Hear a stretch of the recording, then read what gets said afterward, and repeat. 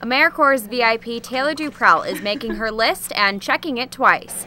Cal Poly Center for Community Engagement is keeping their holiday tradition alive with their annual holiday gift drive. Holiday gift drive, what it is we've received requests from underprivileged, children and teenagers in our San Luis Obispo community. Duprell says they've gotten more than 250 requests for gifts.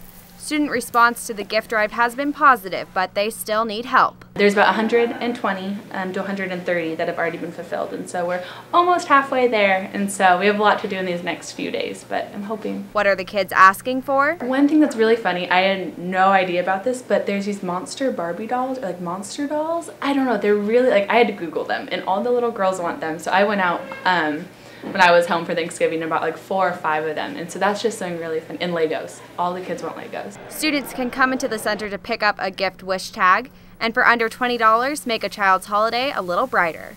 It's a small act of kindness that I think goes a lot farther than what people may realize. Christina Favuzzi, Mustang News.